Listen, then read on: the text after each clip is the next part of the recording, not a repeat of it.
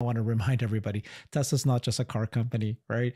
Because they're building the largest supercomputers in the world. You got Cortex One that's going to be the brains for FSD. That's the brains for the bot, and a lot of other things with AI.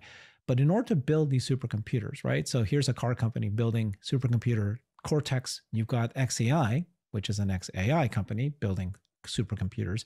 But in order to build these supercomputers, just like you were just saying just now, Jeff, there's a lot of things. So Colossus, this is xAI supercomputer. They have to build this water recycling plant.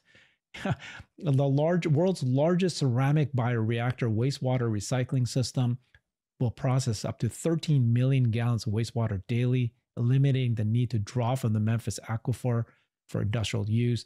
These are things that they need to build. And the world's largest Tesla Megapack deployment for supercomputing and data center operations.